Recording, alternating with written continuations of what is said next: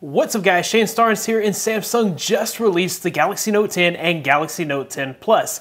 I've already got my pre-order in for the Galaxy Note 10 Plus, but I'm a little more than irritated at the announcement of the Galaxy Note 10, and I'm not sure that I can currently recommend that particular device. These are the top 5 biggest problems with the Galaxy Note 10. Let's go ahead and get started. My number one problem and the biggest gripe that I have with the Galaxy Note 10 is the fact that it has a 1080p display. Now don't get me wrong, Samsung always does the display right, and I know that the display on the Galaxy Note 10 is still going to be amazing, but why in the world are we going backwards when it comes to quality and resolution? The Galaxy S10 Plus has a PPI of 523.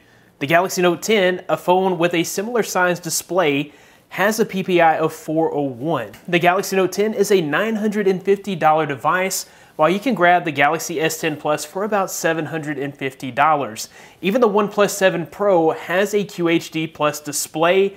Why in the world wouldn't we have a QHD Plus display, the best of the best, on such a premium, expensive device like the Note 10? The second issue that I have with the Galaxy Note 10 is that it has a much smaller battery. It only has a 3,600 milliamp hour battery. When you compare it to the Galaxy S10 Plus, you're looking at a 400 milliamp hour difference. The S10 Plus has a 4,000 milliamp hour battery, and the Galaxy Note 10 Plus has a 4,300 milliamp hour battery. I know that the Note 10 has to have room for an S Pen, and it is a smaller display. I really don't understand why the battery has to be 700 milliamp hours smaller than the Plus variant of the Note 10. The third problem, which is almost as irritating as my display issue, is the fact that it does not have expandable storage. The Note 10 lacks expandable storage. It only comes with a 256 gigabyte option. There's not even that option for increased storage. You've got to go up to the Galaxy Note 10 Plus for the 512 gigabyte variant and the expandable storage. The Galaxy Note series is supposed to be the best of all worlds. You're supposed to be able to get all pro features on this device, and they're removing a feature like the micro SD card slot, which is something that we have come to know and love with all of the Galaxy flagship devices. Now, most people won't need more than 256 gigabytes, but if you're someone that stores a lot of games, photos, music, and videos on your phone, you do a lot of traveling, not having that expandable storage and not having the option for the increased storage is probably going to be a pretty big issue for you. My fourth issue has to do with the charging. So I'm really hyped about the 25-watt super fast charging, and I'm glad that Samsung has finally gotten around to improving their charging on the Note lineup. You know, we've been dealing with fast adaptive charging since the Galaxy S4, so I'm glad to finally see an improvement.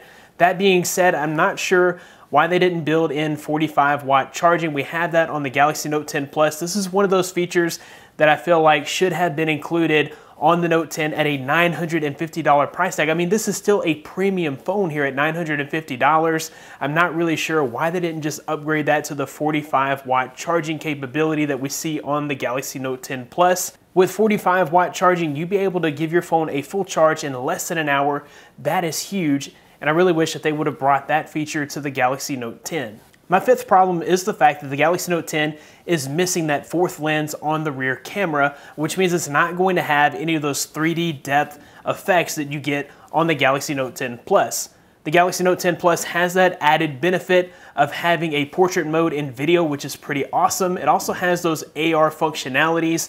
The Galaxy Note 10 is going to be missing it. It's one more thing that you're going to have to upgrade to the Note 10 Plus in order to get that feature. My sixth and final problem is a problem that I wasn't even going to mention because in my opinion, it's not that big of a problem. We're just finally to the point where we can ditch the 3.5mm headphone jack. Most of us by now have a Bluetooth pair of headphones. Bluetooth headphones at this point can be super high quality while also being super affordable. So I feel like removing the 3.5mm headphone jack is not that big of a deal. That being said, a lot of you out there are still tied to a 3.5mm headphone jack. You've got lots of very high quality headphones that require the 3.5mm headphone jack. Maybe you're a sound and audio buff and you've got to have that audio port on your phone. If that's the case, then the Galaxy Note 10 or the Galaxy Note 10 Plus simply isn't the phone for you. So I guess what I'm trying to say is overall, I don't really understand why the Galaxy Note 10 even exists.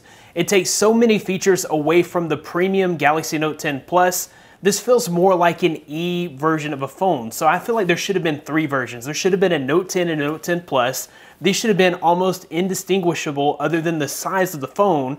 And then there should have been what is now considered the Note 10. It should have been the Note 10e. And that phone should have been about $799. I feel like the Note 10 is worth $799. I don't think it's worth $950. I think when you put that $950 premium price tag on a phone, you really shouldn't be taking away features, especially a QHD display, especially the expandable storage, especially features like 45-watt charging. These are things that you would expect to see in the phone that's only $150 less expensive. I feel like the reason the Note 10 exists is simply so they can justify an $1,100 price tag on the Galaxy Note 10 Plus. Don't get me wrong, Samsung is genius for this marketing tactic, and the average Joe will probably go ahead and buy the Galaxy Note 10 because they're not going to be concerned with specs in the least. Anyhow, guys, that about wraps it up for my top 5 problems with the Galaxy Note 10. At this particular time, I personally cannot recommend the Galaxy Note 10. I would instead go with the Galaxy Note 10 Plus